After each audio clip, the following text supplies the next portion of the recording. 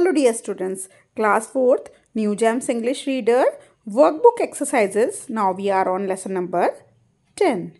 Play with words. Fill in the blanks with its, it is, your, you are.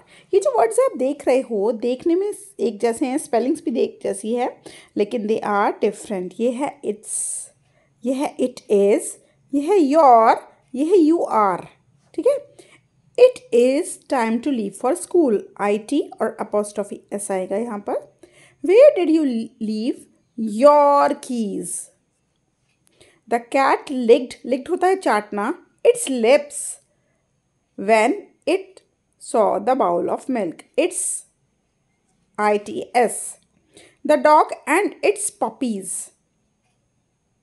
ITS puppies, ITS. The time flies when you are with your friends. You are, you apostrophe RE. Have you finished your project? YOUR. ठीक है.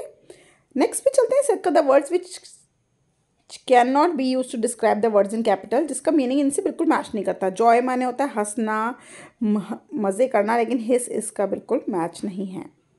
Sorrow होता है दुख, और giggle माने होता है ज़ोर से हंसना, तो ये इसका बिल्कुल मैच नहीं है.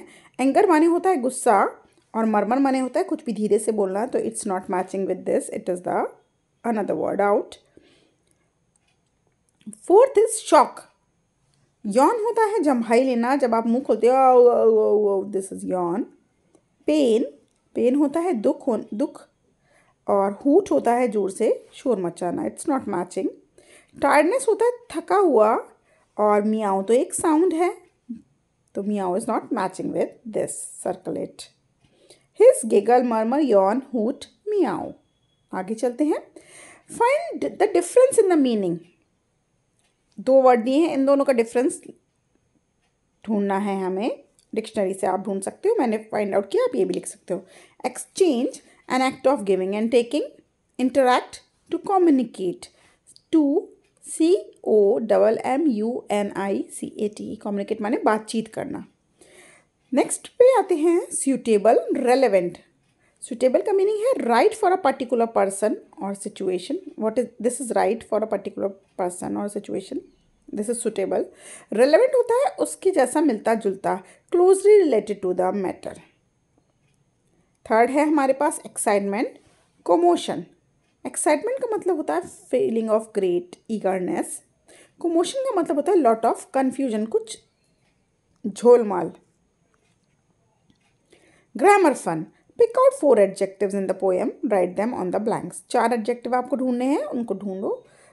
एडजेक्टिव होते हैं डिस्क्राइबिंग वर्ड जो किसी चीज़ के किसी नाउन से पहले होते हैं. South, C, with a very broad back, BROAD, broad. With a great big tell. Great और बिग दोनों ही एडजेक्टिव का वर्क कर रहे हैं यहाँ पे. He said I shell spend my life at C and it is just the place for me. So if ever you get to the great south सी, यहाँ पे साउथ है, be sure to go for a cell and if you sing this song he may come along. South. तो 4 adjective मैंने आपको ढूंढ दिए हैं. South, broad, big और साउथ. फिर से यहाँ पर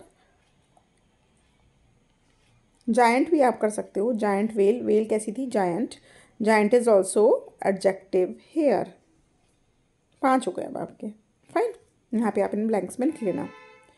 fill in the blanks by making adverb from the adjective. जो एडजेक्टिव दिए हैं इसकी एडवर्ब बनाएंगे, और एडवर्ब्स के बाद में ज़्यादातर LY ऐड होता है, तो आप बना लो.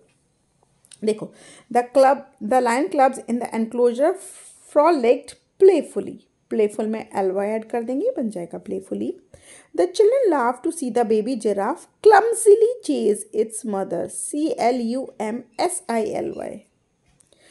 The sun shone brightly, so the children had their picnic under the shade of some trees. Brightly, BRIGHTLY. If you had paid attention in class, you would be able to solve these sums easily. EASILY, easily. Fifth है a Diwali fair is held in these grounds annually. ANNUALLY. Sixth है the old lady thanked the boy gratefully for helping her to cross the street. Gratefully. Gratefully. Write a paragraph about your last birthday. You may use these words and phrases in your paragraph. ठीक है, कुछ related words आपको दिए हैं. आपको एक paragraph लिखना है जो आपने लास्ट ईयर अपना बर्थडे कैसा बनाया था. My last year birthday celebration was really special. I woke up early in the morning to get ready for school. On reaching school, everybody wished me. I got G cards लिखा है मैंने, greeting cards लिखा है from my friends. I really felt special. In the evening, I cut the cake and enjoyed with family and friends. After the party, I opened the presents. Full stop. It was really a memorable day. DAY day है, play नहीं है. DAY day. आगे video में मिलेंगे. Next video में हम share करेंगे, discuss करेंगे madam air wants a change. Okay? Hope you like the video. Don't forget to give a thumbs up to it. Bye bye.